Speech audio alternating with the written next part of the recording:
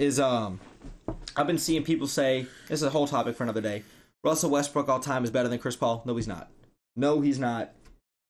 Stop. No. Chris Paul is an all-time, and I mean, Russell Westbrook sure is an all-time great too, but Russell Westbrook all-time ahead of Chris Paul, just down, that is atrocious. That is a horrible take in my eyes. I don't think it's far off. Yeah.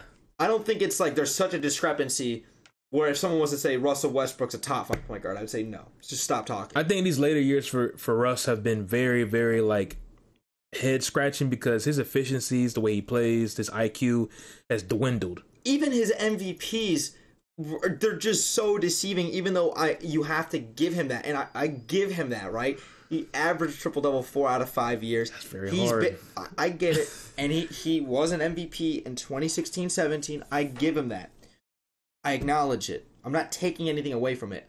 All I'm saying is that Chris Paul all-time is higher than Russell Westbrook. I don't think it's a huge margin. If I'm just throwing a number out there, let's just say I put Chris Paul at like 7 or 8, right? Let's just say. I would probably have Russell Westbrook probably somewhere around like 11 or 12.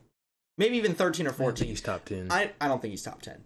The numbers are way too glamorous. People get way too enamored with numbers. But you gotta, I mean, that's what we had to present. But I get it, but I think context really has to matter, bro. I don't respect Russell Westbrook's triple doubles maybe the way, and I never did, the way a lot of people did at the time, even when he did it for a full season, the first time he did it and won MVP.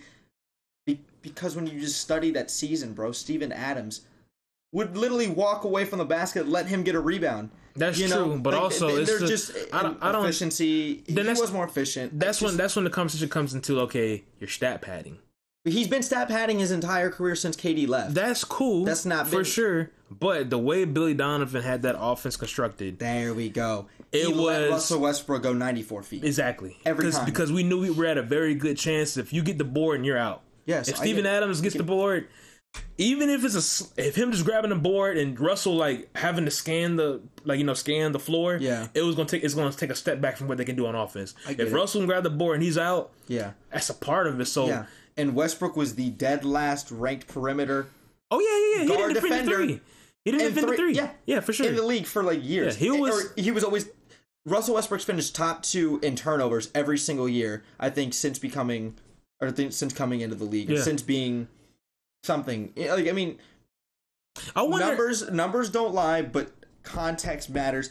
Chris Paul is not lower on the all-time point guard list than Russell Westbrook. So we've seen 2 players be Mr. Triple-Double. Well, we haven't seen it, but we've seen one in our era of basketball. And we've then seen the 60s. The 60s with Oscar Robertson.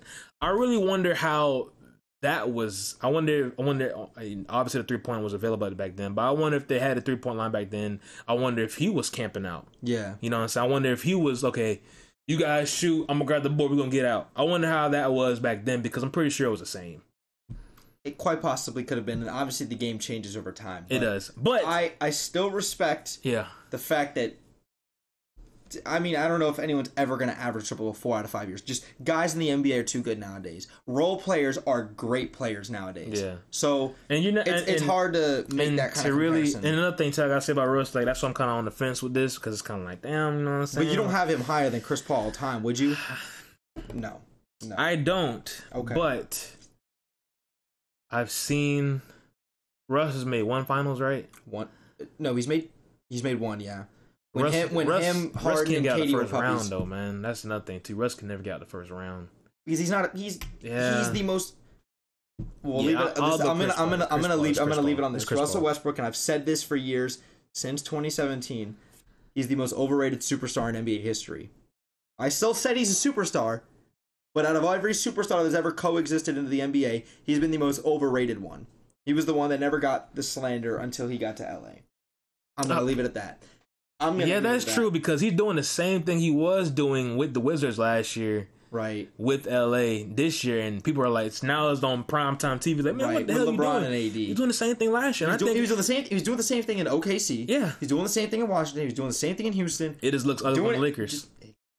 And I've been calling this out since he was an MVP. I agree with you. I say every time he does something stupid, I say why not? Because the dude plays like a fool. Yes, why not? He plays like a fool, man. Hide your kids, hide your wife when he shoots, bro. When he shoots that ball, hide your kids, hide your wife. Yeah, he hit the side of the backboard and whatnot, dog. crazy, bro. You could put up a 20-minute compilation of his. I know I'm going on a rant right now with Russ, but like I can't. People said that Steph is so disrespected, bro. Like people said that Russ was better than Steph. People said that Russ was better than Dame. I'm sorry. People say Russ that never been better than Kyrie was better than Steph. People say that Russ better than Steph. Now they're saying Luka's better than Steph. We gonna see. We gonna see, man. But disrespect for my dog is unruly. No Steph slander. No baby face assassin slander.